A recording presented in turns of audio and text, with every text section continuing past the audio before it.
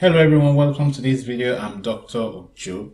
So today I just thought I should do this short video as a sequel to the last one I did on where to find professors that are funded, that are currently funded in the US, so you can easily send out email to them to show interest in their research in the hopes that you are going to get the opportunity to serve as a research assistant under that person for your master's or PhD. Now, the last time we talked about the NIH and the NSF. So in this video, I'm going to show you two other websites or databases where you can do this kind of search. Now, if you have not seen the previous video, I would really recommend that you see that because it's more comprehensive than this particular video, and I'm going to put the link in the description and in the comments section. But this video will have two different databases. Now, the first one we are going to talk about is the USDA. Now, that's the United States Department of Agriculture. So you can imagine that here, this would only or kind of favor those who are interested in agricultural related research or food related research. So anything food and agriculture. Now to get to this website, I'm going to display the web address on the screen, but basically it's portal.nefa.usda.gov/lmd4/recent_awards. So if you go there, you get to this page. And as you can see the date, you can see the most recently awarded grant was on the 10th or on the 15th of October, and today is 23rd of October, right?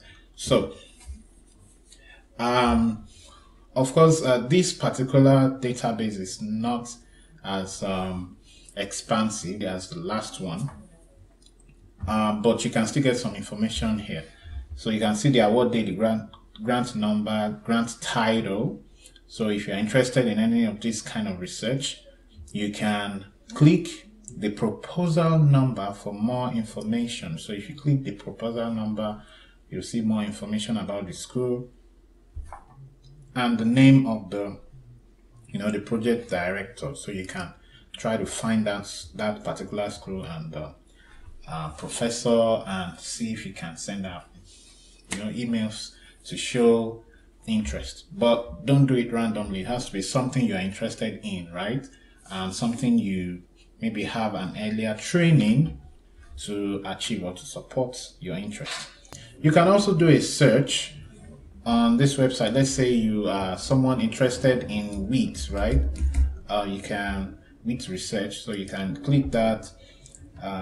So search for wheat as the keyword there. You can see that there was a recent award to a lot of universities to study wheat.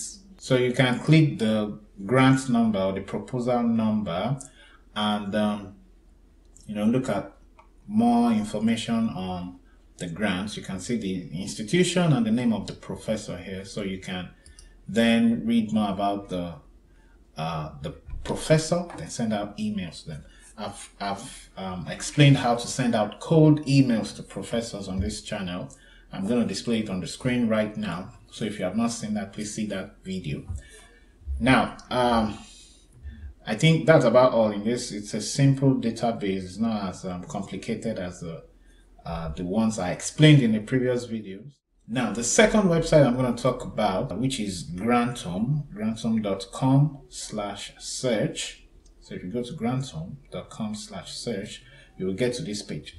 Now, I don't know how updated this website is, but they claim to, be able to, curate all grants from NIH and NSF. So if you don't want to go through individual websites for NSF or NIH, you can come here because they claim to, be able to get you to any of the NSF or NIH grants. So I don't know how true that is. For me, I would prefer you go to the individual websites of NSF and NIH as I explained in the last video. So let's say you're interested in kidney disease research. right? So you type kidney disease and you just click search. So you can, these are the recent awards to kidney disease researchers in the US. So you want to maybe click that and read more about the abstract of the project and the aim. And this is the name of the investigator. And if you scroll down, you will see the institution.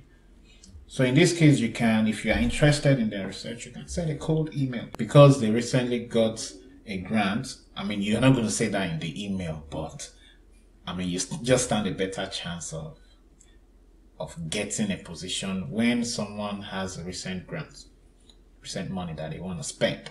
So that's just how it works. So if I go back to that home page, you can also do an advanced search, I believe. If you know the specific institutions that you want to attend, maybe someone has told you that a particular institution is great and you just want to see the recent awards that they got. So I don't know, Stanford, let me just put Stanford University here because that's where I am right now.